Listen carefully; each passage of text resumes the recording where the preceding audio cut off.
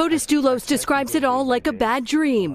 When it first started, I seriously pinched myself a couple of times, and I said, this cannot be true. I'm dreaming this. I'm wearing orange, and I'm in a cell. He and girlfriend Michelle Traconis are charged with evidence tampering and hindering prosecution in the disappearance of his estranged wife, mother of 5, Jennifer Dulos.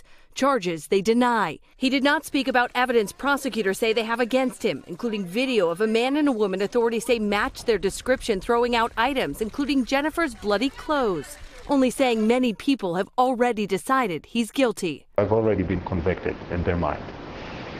Now, the people that know me, both in the United States and in Greece, they have a different opinion. They have been very supportive. They know who I am. They know that I could have never done this. The Duloses were in a bitter custody battle over the couple's 5 children when Jennifer disappeared in May.